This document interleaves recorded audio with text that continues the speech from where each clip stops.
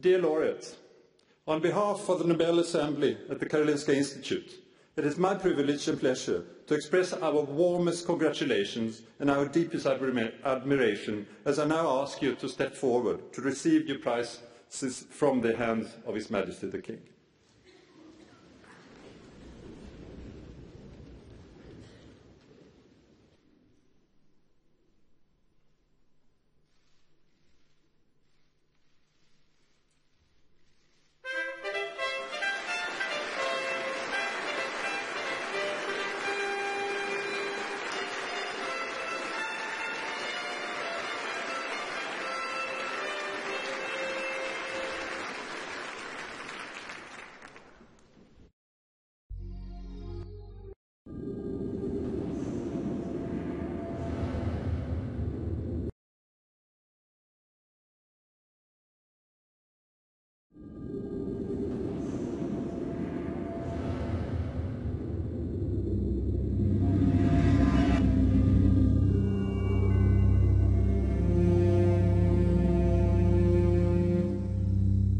You talked about oxidative stress earlier. Is treating oxidative stress one of the best ways to deal with the African AIDS epidemic?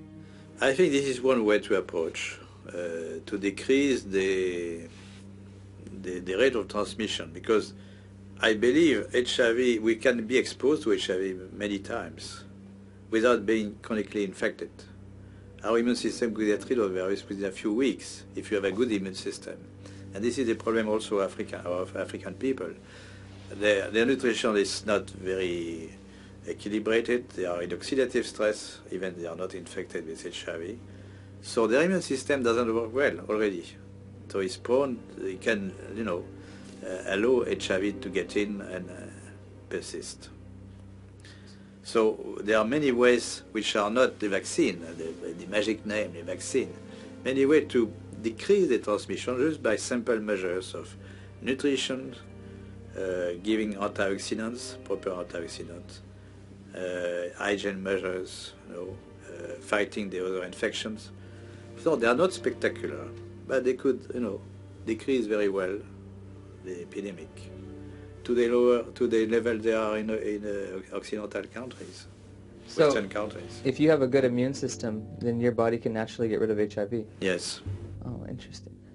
Do you think we should have more of a push for antioxidants and things of that nature in Africa than antiretrovirals? We should push for more, a combination of measures, antioxidant by nutrition, advice and nutrition, fighting other infections, malaria, tuberculosis, parasitosis. Most children have worms. Education, of course, genital hygiene for women and men also. Very simple measure, which not very expensive, but which could do a lot.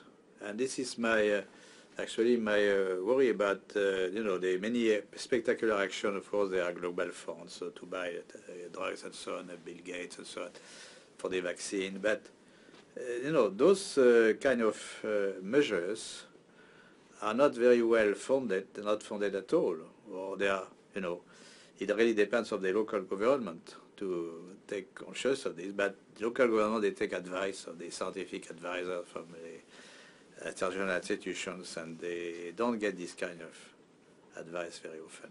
There's no money in nutrition, right? There's no profit. There's no profit, yes. The water is important. Water is key. Now, one thing you said, you were talking about the fact that if you have a built immune system, it is possible to get rid of HIV naturally. If you take a poor African who's been infected and you build up their immune system, is it possible for them to also naturally get rid of it? I would think so. Okay. That's an important It's point. important knowledge which is completely neglected. People always think of drugs and vaccine. So this is a message which may be different from what you heard before, no? The closing? No, yes, my message is different from what you heard from Fauci or... Yes, yeah. It's a little different. It's a little different. Some people are very fortunate and they don't have these side effects. So